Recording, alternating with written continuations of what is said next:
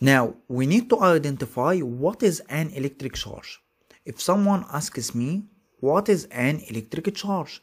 So I will tell him that a charge is an electrical property of the atomic particles of which matter consists of, and they are measured in coulombs.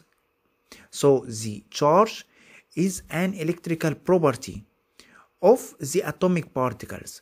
An example of the charge, if you understand what is an atom has neutrons, protons, and the negative charges, which is the electrons. Of course, there are other types, but we are not going to them because it is an electric course, not a physics course. But anyway, the protons having positive charges, and the neutrons having a neutral charge, and the electrons are represented by negative charges.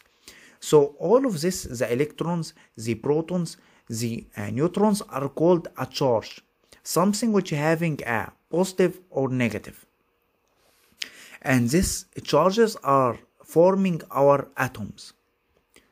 So each atom consisting of electrons, protons, and neutrons.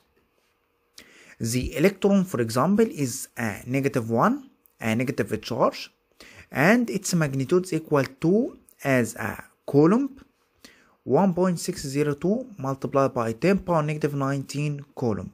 So this is equivalent to 1 electron. So we need to understand now what is the benefit of electric charges. Here we have our battery, or our source of electricity. So what does this battery do? This battery has two terminals, this terminal and this terminal. A terminal which is a positive terminal, and another one which is the negative terminal. So what happens here? The negative here is representing our electrons, okay, and here the positive representing our positive charges, or we can say the protons, okay. But actually we cannot say they are protons. They are considered as in other materials can be the holes. Holes are considered as positive charges. But anyway, here this battery having a terminal with a high positive charges and another negative charges. So what does the negative charges would like to do? The negative charges would like to go from here and go to the positive particles, okay. As you know that, for example, the magnet, the negative charges are attracted to the positive charges, okay, or the positive polarity attracted to the negative polarity, but the positive and the positive are repulsion with each other. So anyway, the negative charges or the negative electrons would like to go here, okay, until going through here. So this electrons is the one which forms our electric current, which we are going to discuss in the next video.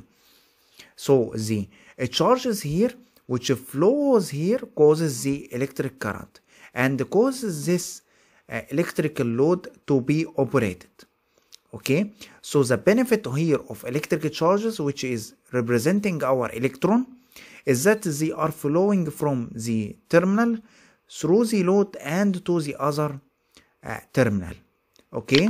So that is the benefit of electric charges considering the electricity.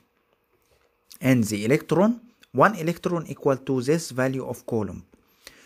So if we have 1 coulomb, then we will have 1 over 1.6 multiplied by 10 power -19 electrons, which is this number of electrons. So this number of electrons representing 1 coulomb, okay. So you understand that 1 coulomb is considered as a very large value. So in actual life, the value of charges are in the order of picocoulomb or nano, which is 10 power -9, which we discussed in the SI units, and pico is 10 power negative 12. So this is the actual value of our coulomb or our electrons.